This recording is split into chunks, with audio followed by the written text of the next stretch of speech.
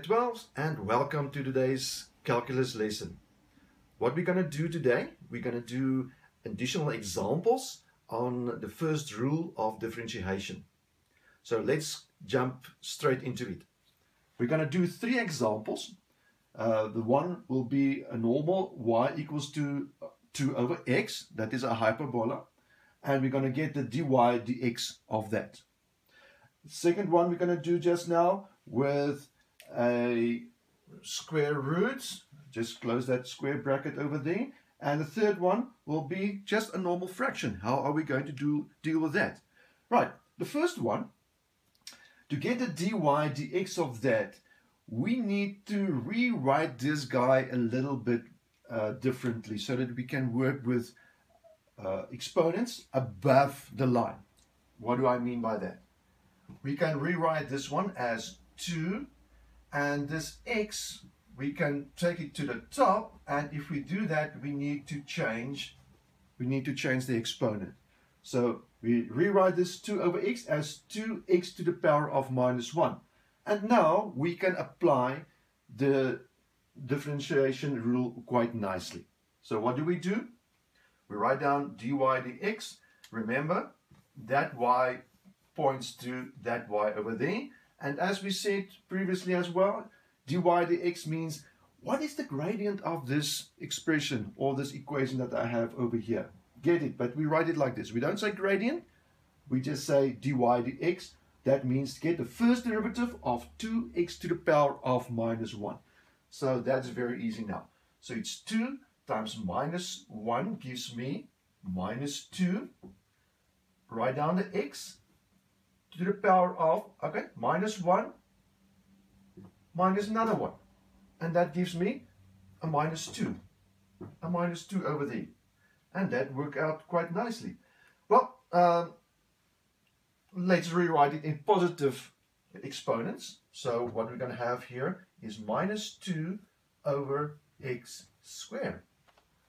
So for a hyperbola of 2 over x, to get the first derivative of it, dy dx, then my answer will be minus 2 over x squared.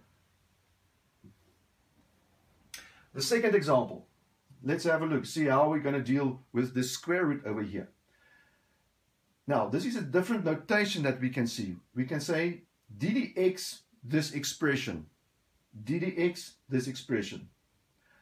There we had dy dx and y was given. But instead of saying y equals to square root of x to the power of x to 5, we can just say d dx this expression, just a different notation. But the rules stays the same. It's not nice to work with the square root over here, so let's rewrite this expression as follows. Remember, we have an invisible 2 over there. So we can get rid of that square root sign by doing the following. So we have x is equal to x to the power of 5 over 2, right? And remember, we want to ddx it, right? We want to ddx x to the power of 5 over 2. Right, now we can apply the rule very easily.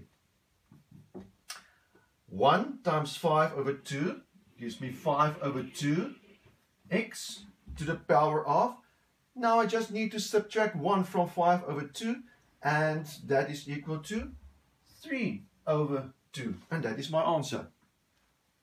As you can see, I didn't write a ddx in front of this value over here because this ddx apply to this expression over here, and that is my answer. So you don't rewrite ddx again because you've done the ddx, right?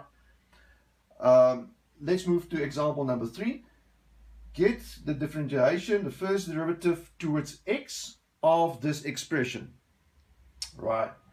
And remember, we have a division over here, so we need to simplify this guy a bit. We cannot say, the first derivative of 4 is 0, and actually, the answer is 0. No, we cannot do that.